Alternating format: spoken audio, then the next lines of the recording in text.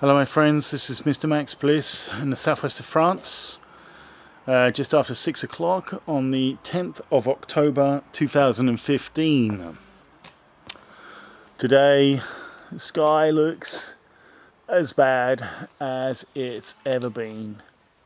This is absolutely appalling, and if anyone ever should have any doubts whether or not this could possibly be affecting our climate, just have a look. It's blanketed.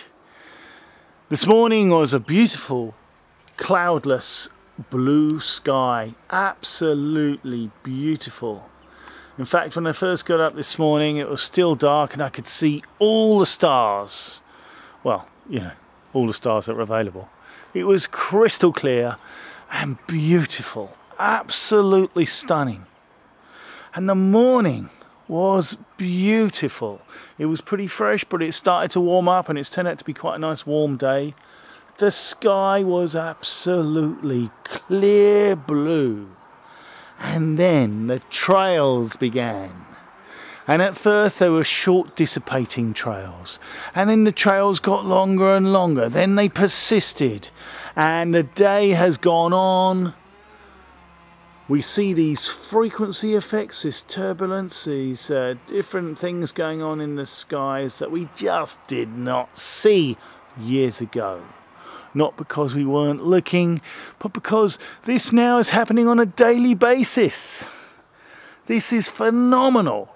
We did not see skies polluted, littered with these contrails and contrail cirrus and all of different cloud formations associated with aviation, even under the busiest air corridors serving the busiest airports in the world before the late 1990s. We did not see this.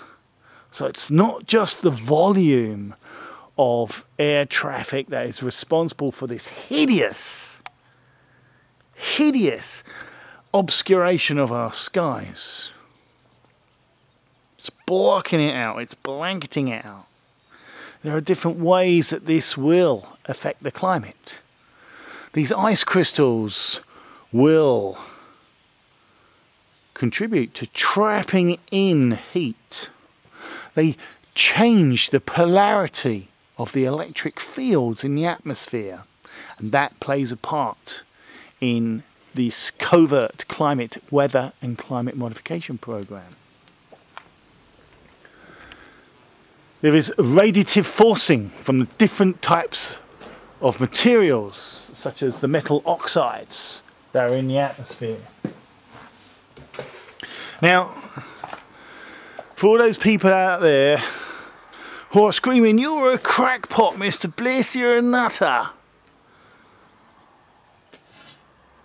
sometimes what's going on in the sky certainly makes me feel like I'm going crazy, because I'm amazed that people cannot see what's going on and join the dots. But I sympathise, because many people have blind trust in a lying government. It doesn't matter which government you belong to, because they're all working together. Or, sorry, which one you're subjected to. There is no doubt whatsoever, if you begin to research into the history and the development of weather and climate modification, you will begin to realise what you are seeing in the sky is a program in development for climate and weather modification. Am I making it all up? Am I just joining the dots? Or do I actually do research? Do I actually take the time to find out what's going on? Do I? Am I making it up? Am I making it up, my friends? No, I'm not making it up. I am not making it up whatsoever. My friends, we are talking about an international cooperation between governments for the sole purpose of being able to master and dominate the water supply of the world, the hydrological cycles under control. We're talking about changing the political system towards a one world government system, which we will have no recourse under. We will be total slaves to this dominant minority, the oligarchy. By conning the masses into believing that there's some climate threat because of anthropogenic global warming due to our friend CO2, it's just 0.0375% CO2, trace gas in the atmosphere, but it's a vital trace gas that gives life to all plants on this planet. They're trying to demonise it and saying it's acting as an insulation barrier. They're saying that the level of CO2 in the atmosphere acts like an actual layer of insulation trapping in heat. This is the mechanisms they're saying CO2 is responsible for the warming up of the planet. Well, that's a complete and preposterous pseudoscience claim. Just to think about the blanketing effect of all this water vapour and these crystals in this artificial cloud blanket. It's artificially stimulated because of the use of aeroplanes, the pollution, the deliberate additive of materials, encapsulated nanoparticles into the fuel, into the exhaust plumes, to form these persistent contrails, and the use of electromagnetic frequencies, the management of the global electric circuit to stimulate changes, electrical changes in the atmosphere to control the weather and climate. These maniacs want one world government. They want a homogenized planet. This is their goal. And in this scenario where they get this one world government, they can force us to have transhumanism, implants into our bodies. They can force us onto something called the bioeconomy, which is going to develop a dependency on GMO foods.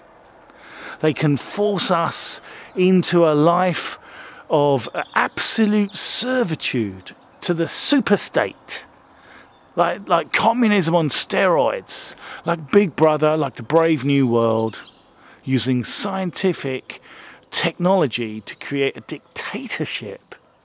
This is the goal of the despots behind the New World Order, and all the governments are working towards this incredible goal of creating a one world empire where they can have total dominion over all of us as their slaves.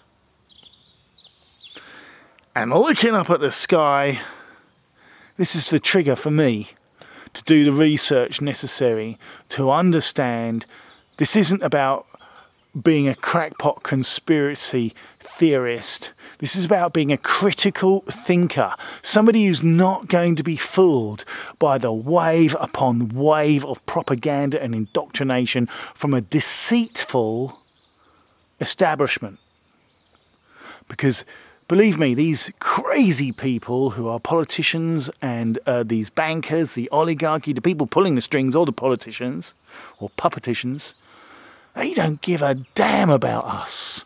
They loathe us. They look at us as a threat. We might want to change the system and remove these obscenely wealthy people from doing harm, such as they have done for hundreds of years.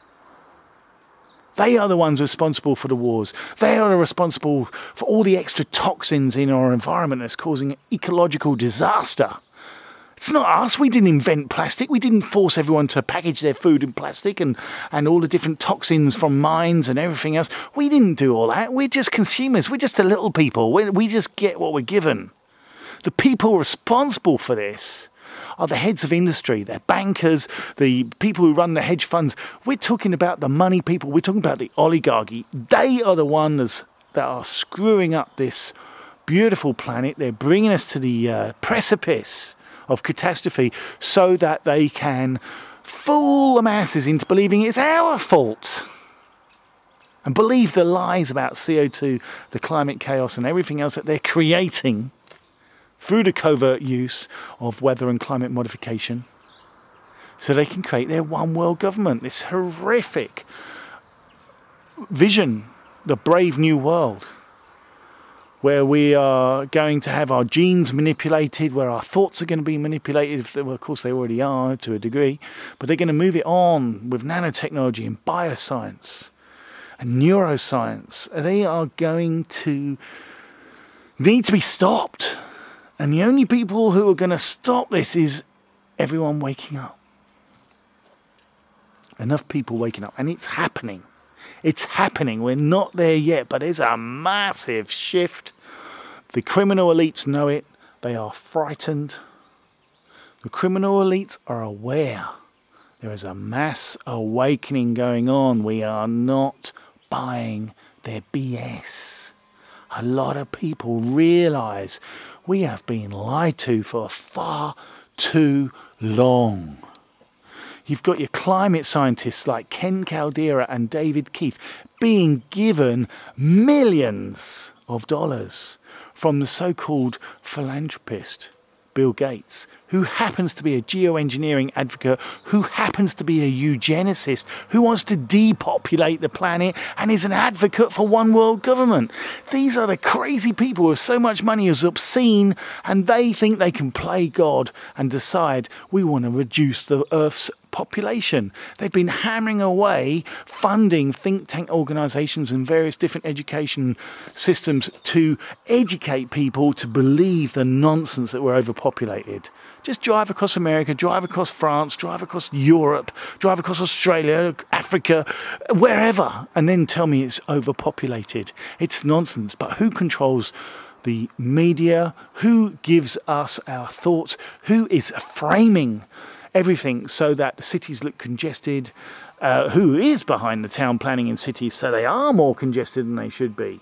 You know, it's crazy, but you know, it's all part of the plan, the illusion to give us this feeling that we are overpopulated and our planet can't support us. It's a nonsense. Everything's been privatised to limit public access to find out about how things are running, the limitations of Freedom of Information Act. Because everything's been privatised, it's no longer in the public domain. It's all part of the plan to restrict our access to knowledge, to stop us from finding out the truth, to allow the oligarchy to maintain their veil of deception. However, we know that their position is tenuous.